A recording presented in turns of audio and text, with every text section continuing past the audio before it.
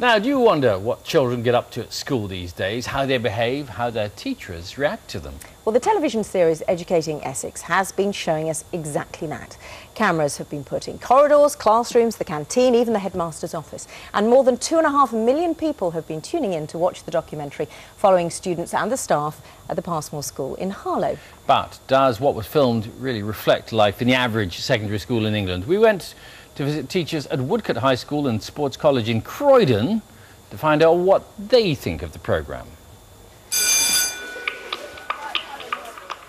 No need for you to be wearing your coat, take it off. Your school days. The way they dealt with things may not always be the same as the way I deal with it, but you have to appreciate how they've dealt with it and why they've dealt with it, and the outcomes always are to the benefit of everyone. Diameter is circumference divided by pi. What is pi? Where did it come from? When I've been watching it, I've certainly felt that throughout my teaching career I've had situations like that, but every school's different. All right, clear off, scumbags. At this school in Essex, 160 students are in their final and most important year. I think teaching has changed quite a lot over the years that I've been teaching, and I think more so than ever there is an element of almost kind of social work involved, in that sometimes you do have to almost mother them along. Sir, I feel like crying for no reason. Is that normal? What, your age, yeah. They're teenagers. Oh my God! Emotional and a constant challenge. You will never, ever come up against people who are as calm and patient as we are for the rest of your life. How true is that? Mr. Drew and Mr. Goddard are with us now. Head teacher Vic Goddard and Deputy Head Steve Drew. Good morning. Hello. Good morning. I have to say, I watched it and I thought, you have the patience of saints, don't you? How do you not get incandescent with rage with those children sometimes? I think actually it's a very simple thing. When young people come to you at the start of year 7, they're with you for 5 years. I do not think there's anything to be gained from spending your whole time shouting, arguing and ranting at them for 5 years, because what if that young person has a major problem at some point when they reach year 9, year 10? They need you. They need you to be on their side. If they've lost faith in you, if they've lost trust in you, then actually that's no good whatsoever. So to be honest with you, patience is what you need. But Mr. Drew, I find you referring to you. Mr. Drew, hello Mr. Drew. I think that's quite right. Yeah. I think you stay with that. Put my hand up first. I think the thing about watching it is you see these children who need enormous amounts of time and investment and love a lot of the time as well. And when you're dealing with a class of 30 children and then many other classes, how do you give children the individual attention they need in order to give them the future that you want to? I think if you had a stopwatch on the amount of footage was in a classroom for the whole series, you'd find it's probably less than 5% of what's shown. 12,000 hours shot, less than 6 hours of TV made from that.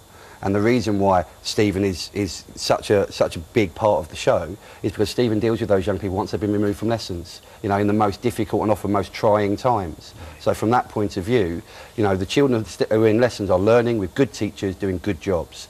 The ones that are struggling with that are taken out, and they're given to the wonderful Mr. Drew. Yes, He's the enforcer. He is. Everyone needs a Rottweiler. The face belies the nature of the man beneath Indeed. it. I mean, you look like a pretty scary guy, to be honest. Whereas Mr. Goddard cries. I cry all the time, unfortunately. Here you are, hauling some of the boys in after a raid on the hard drive of the school computer. Here we go. Here we go. Form a line behind these people. If you speak to me before I speak to you, I am going to internally exclude you. And you are all going to wait while I do exactly the same conversation with every single one of you, OK? Everyone in? Right. Daniel Whitbread, 11 games. Would you like to explain those? No, sir. You will have limited internet access until January for the fact that you have tried to get around your teacher's ability to educate you. Off you go, please. OK, Josh Jones, 46. Would you like to explain that to me? No, I thought not. Thank you very much. Ryan Howe, would you like to explain to me which one of your teachers told you to download the Torture game? None. Thank you very much. Connor Goldhawk, in your personal area, there are 56. Well done. You win the prize. Which of your teachers told you to download 56 games? No, sir. Good answer. I think we're learning a little lesson this morning. Sometimes we just need to take the heat. That would be fizzy. Thank you very much. I love that. That's my favourite line. It's funny watching yourself back, isn't it? There's loads of emails and text messages have come in. Lots of people very appreciative of the programme and the way you teach as well. And a lecturer at Hull College says, we have posters of Mr Drew up with the words, "What would Mr Drew do?" It's a realistic programme of secondary education and fantastic. And thank goodness for the staff of Passmores, says somebody else, you inspire me. In fact, that comes from another burnt-out teacher. You've been in the business 20 years now. Was there ever a time when you thought, enough of this, you know, you get battered every day, effectively? If I won the lottery, I couldn't give up my job. I absolutely love my job. It's a, you know, I have a family, which is obviously my priority, but beyond that, I have a big family. I have 938 children.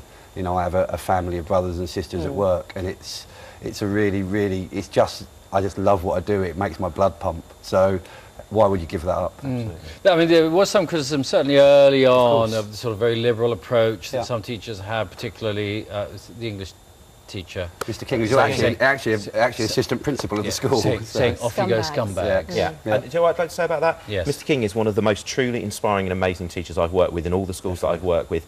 That class that he was teaching, he had taught them for a number of years. Those children went on to get outstanding GCSE results. Russell puts his absolute heart and soul into that class. He is a lover of literature. He is a lover of English. And those kids think he's great and he thinks they're great. And at the end of that, as they leave, he says, clear off scumbags. They know that they are as far from scumbags in his mind as anybody could be. And if adults, absolutely, if adults don't get irony and 15-year-olds do, I think that's a bit of a shame. Yeah. Mr Drew, were you surprised by the success of the programme and the response that you've... Well, Vic and I talked about it beforehand, and one of the things we were very conscious of was we thought, you know, who will watch it? Our mums will watch it, our friends will watch it, the people I play rugby with will watch it, and that will kind of be about it.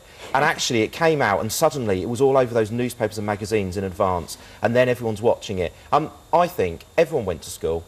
Most people have children who go to school, or they know people who go to school, so everyone connects with school. So in a sense, everyone gets it and everyone feels it's part of their life. Not everybody gets the maths. Here's a clip from Mr Thomas's math lesson, and carry and pie. Area of a circle is... What is pi? Where did it come from? Sir, who made up pi? I told you last lesson where it came from. I don't really pay attention to it. I will explain to you at the break, don't worry. Oh. Yeah? Good. Right, you are going to do some practice questions on area of a sector. Fun. Please remember... I'll wait, Carrie, yeah? It's not funny. Can you do some work? I am. It's taken you nearly 5 minutes to open a book. Come on.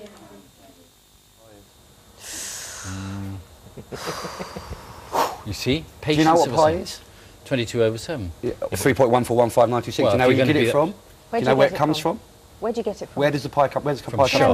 It's the ratio of circumference over diameter. It's the ratio of the circumference of any circle over the diameter of any circle. Right. That's what it is. But what a good question. Yeah. Do you think you've inspired people to become teachers? 'Cause I've had 10,000 messages since the show started that I've replied to almost all of them. I've got 50 to go before I've replied to all of them, and I think probably 40% of those are people saying, I want to be a teacher. Yeah, absolutely. So do you think they really mean it? I think they may want to. It's a hard road. They've seen the edited highlights, of course. They haven't seen the mundaneness of the paperwork and everything else you have to do. I hope if it inspires one teacher, it's a good job. Absolutely. It's exceptional. Sending an email is quite easy, but at the same time, actually making the effort to send an email to somebody who's seen a TV programme, actually, you know, you've got to sit down and want to do it. And we've had emails from people saying, I want to be a teacher. I'm a teacher already, it's re-inspired me. I've tried to use some of the things that you use. I've tried to do this, I've tried to do that. So actually, I think it's an extremely positive thing. And if we've been able to make the public generally realise how hard our colleagues up and down the country work in thousands of schools, then it's been worth every single that comes in. Teachers make such a difference. Absolutely. Thank you both. Brilliant job. Thank you, Mr Goddard. Last episode of Educating Essex is on Thursday, Channel 4, 9 o'clock. It will probably make you cry. We've seen it already, haven't we? The time is... You're almost welling up now, aren't you? I've seen it 5 times and I still cry. You're the head teacher, you can't blub. 20 minutes past 7, coming up later on the programme.